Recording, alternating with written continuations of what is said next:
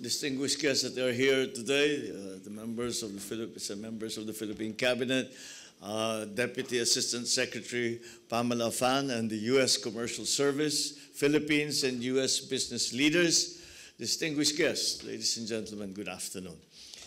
It is a good experience always to come and officiate, shall we say, or witness the agreements that we have come with our partners, some government to government and some on the private sector.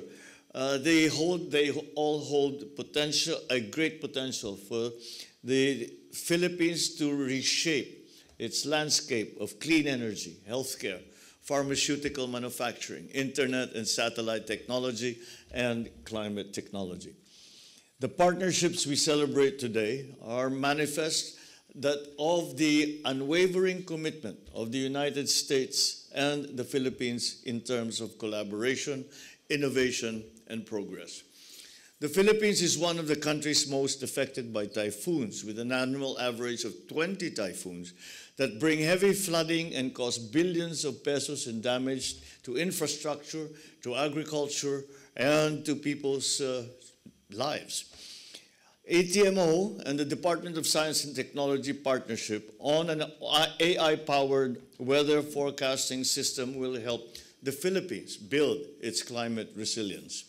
Astranis and Orbits have also joined forces to bring internet connectivity to unserved and underserved areas in the Philippines. This $400 million partnership will help bridge the digital divide and foster our digital transformation in the Philippines.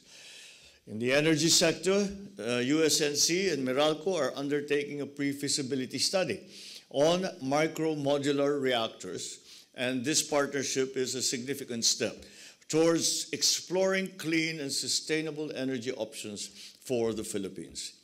It is aligned with our commitment to reduce greenhouse gas emissions and to increase resilience to climate change.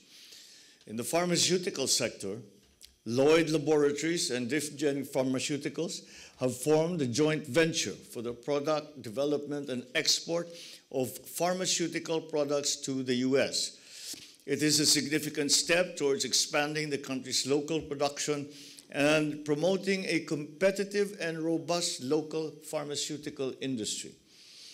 In the healthcare sector, AC Health and Varian have embarked on a groundbreaking partnership to improve access to quality cancer care in the Philippines.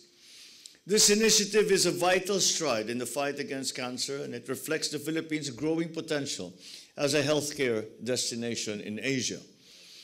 What we have witnessed today will bring us closer to our vision of a more prosperous and sustainable Philippines.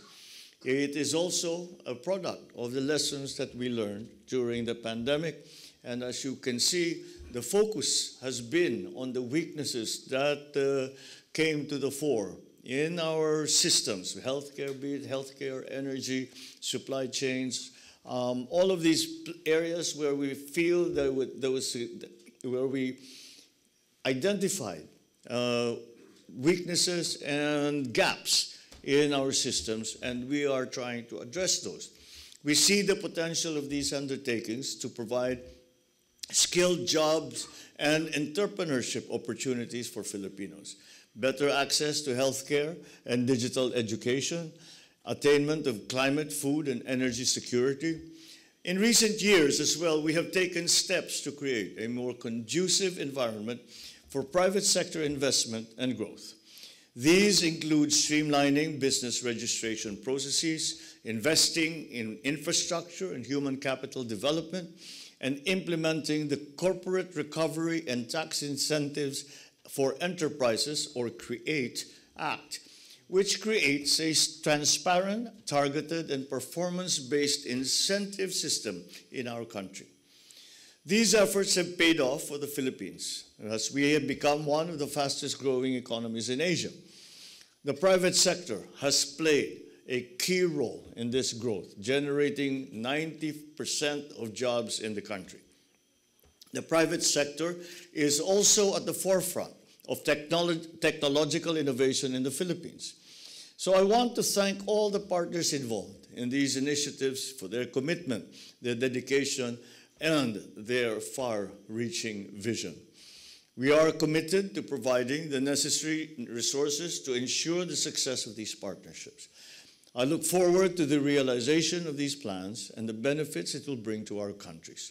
Thank you very much, and good afternoon.